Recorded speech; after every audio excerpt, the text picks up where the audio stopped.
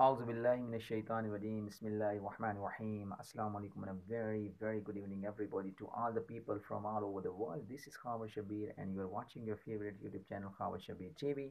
So my dear friends, it's a great video for the cricket lovers that I'm going to update you about the recent situation of the Pakistan versus South Africa T20I series, which is being played in Qaddafi Stadium of Lahore. Yesterday, the first match was played, so I will update you about that when also update you about the next matches which are coming.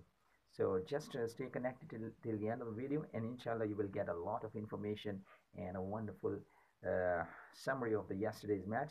So yesterday, South Africa won the toss and they decided to bowl first.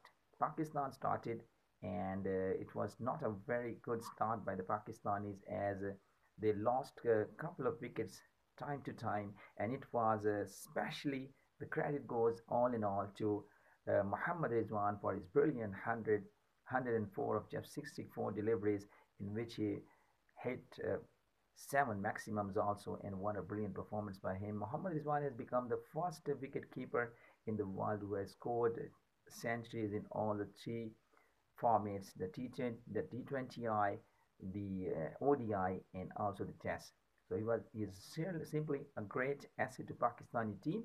So the other players were not being very good, as they were disappointing as they added only 65 runs. Pakistan lost 6 wickets and Pakistan scored 169 for 6 in 20 overs just because of some brilliant performance by Mohammad Rizwan.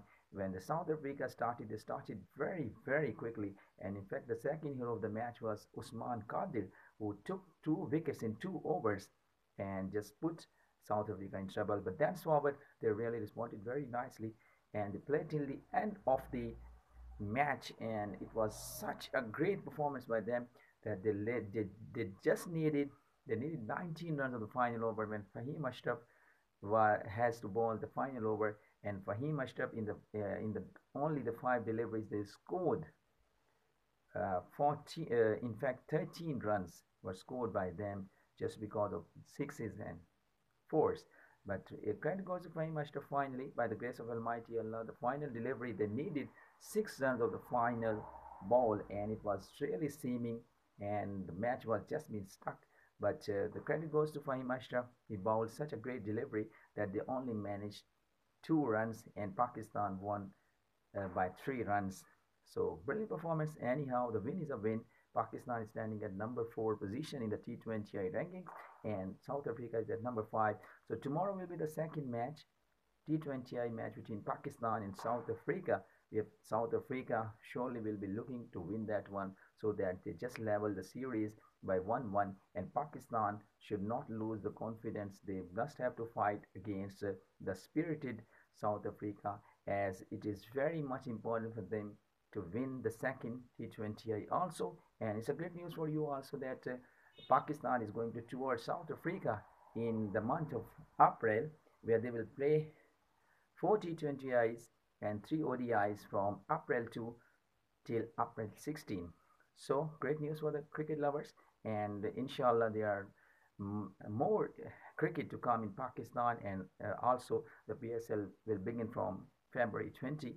So great cricket entertainment will be there, inshallah. Thank you so much for joining. Inshallah we'll join you for the later for the update for the tomorrow's match also. So just stay connected and watch out the tomorrow's second T20I match live from Qaddafi Stadium at 6 p.m. PTV Sports Live.